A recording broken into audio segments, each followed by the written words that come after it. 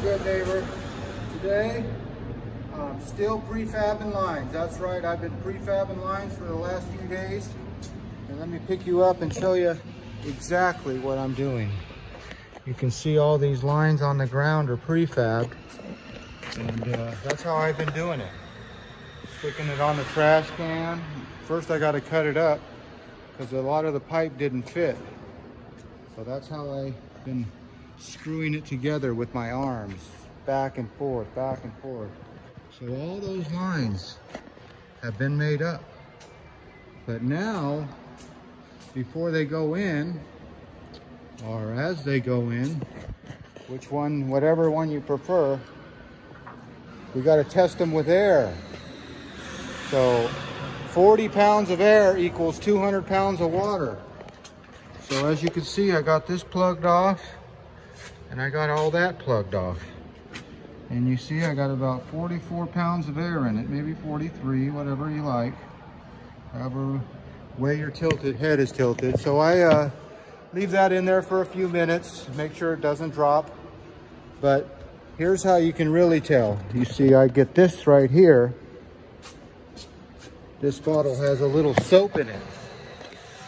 So what I do is I pump that up to 40 pounds and I come over here and I soap up each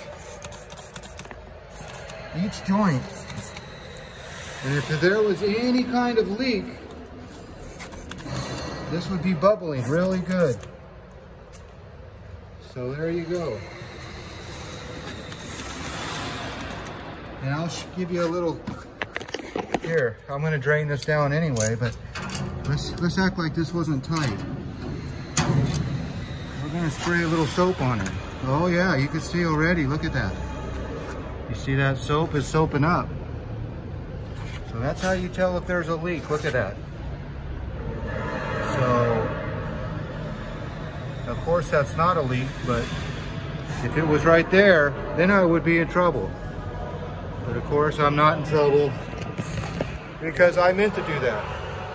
So we pump everything up to 40 pounds, which equals 200 pounds of air.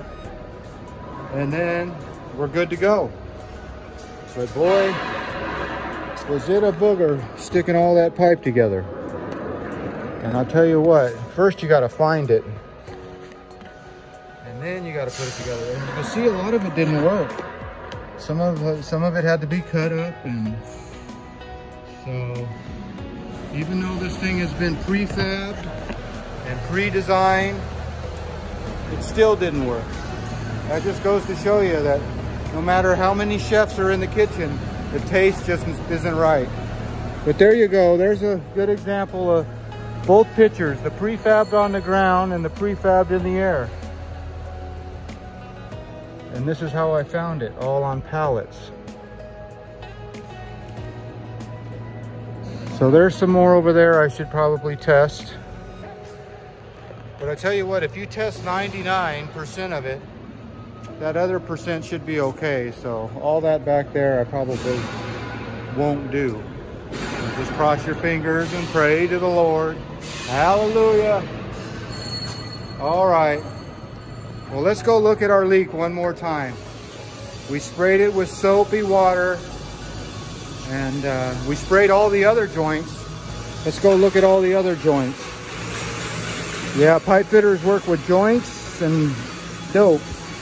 Look at all those, no bubbles. No bubbles. Then we come over here. That's right, look at that. Bubbles. Soapy water will always tell you where the leak is. Well, as always, I want to thank you again for coming along with me on these prefabricated, leak detecting, soapy, fire sprinkler pipe adventures. You know the drill.